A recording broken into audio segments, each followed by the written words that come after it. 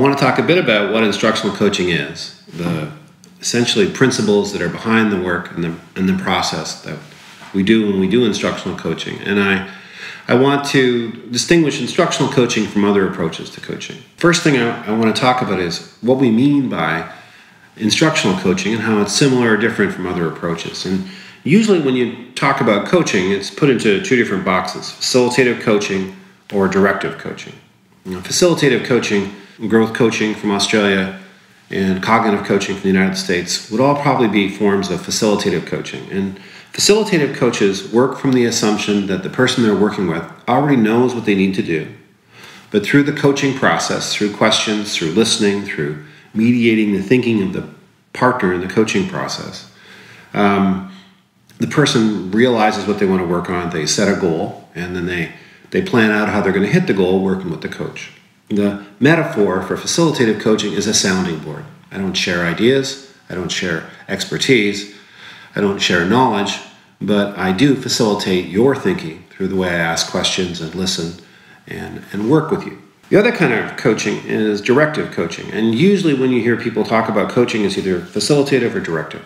In directive coaching, the idea is, the assumption is the teacher doesn't know a particular teaching practice they need to learn, and my job is to make sure the teacher learns it. And I work from the assumption that they're going to have to get it, and I'm going to have to describe it and follow up and make sure they do it the right way. The metaphor for the facilitative approach is a sounding board. The metaphor for the directive approach is an expert with an apprentice. And the assumption, again, in the facilitative approach is the teacher already knows what to do, and the teacher is doing the decision making. But in the directive approach, the assumption is the teacher doesn't know what to do, and the decision maker is the coach. So often people, when they hear about coaching, they put it in one box or the other box, but I think there's a third way, and the third way is what I call dialogical coaching. Now, in dialogical coaching, the assumption is that often teachers do know what they need to work on, but sometimes it's helpful to have a person, an expert in instructional practices, who can help you learn new things to meet your goal. Billions of dollars has been spent studying what effective instruction looks like. And to have a person, a coach, a partner who positions you as the decision maker nevertheless to help you learn practices to hit your goal seems to make a lot of sense. This is not directive coaching though, it's dialogical coaching, because in dialogical coaching the teacher remains the decision maker. And as I describe practices as a dialogical coach, I always say, do you want to do it this way? Do you want to modify it? Is this the practice you want to do? I don't give advice. I don't show up like an expert. But I have expertise to share with my partner, the professional. Which gets to the second thing, which is our approach with teachers. When we do dialogical coaching, instructional coaching, we position the teacher as a partner, which is to say we position the teacher as the person who's in control of what happens in his or her classroom. They are the decision makers. And we have a set of principles we work from: equality, choice, voice, dialogue, reflection, praxis, reciprocity. If you want, you can see a video on each of those principles plus an overview video at radicallearners.com, and just go there and poke around on the blog and you'll see them. But the core idea of the partnership approach is I honor the autonomy of the professional with whom I'm working. I see them as important or more important than me. And in some ways, I see coaching as an act of service and support to the teacher. I never push my perspective, but if I have a chance to share something of value, I do. I also don't silence myself.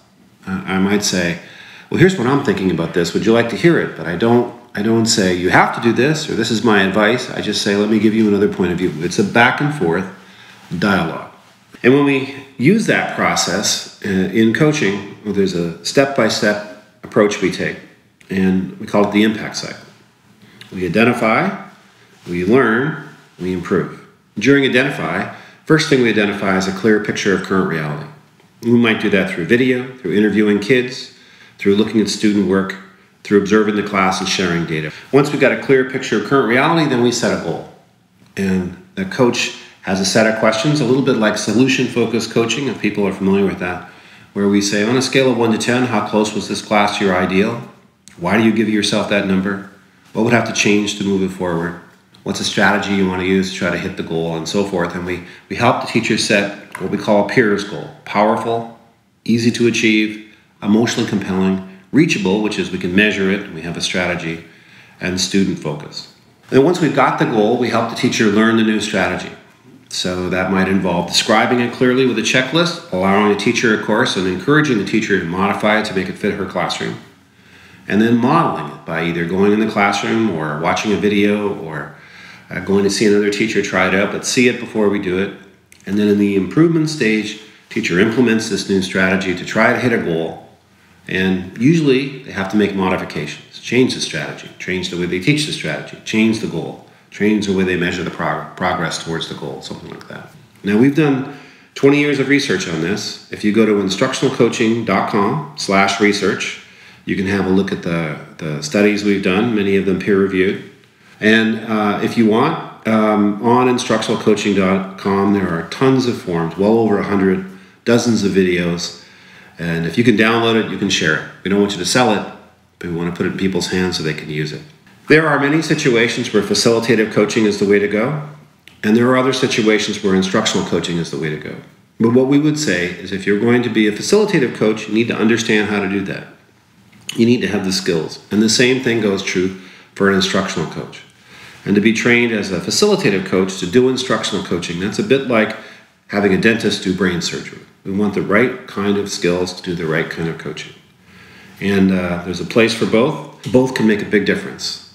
And I think the important thing is to see that what they are and where they can go.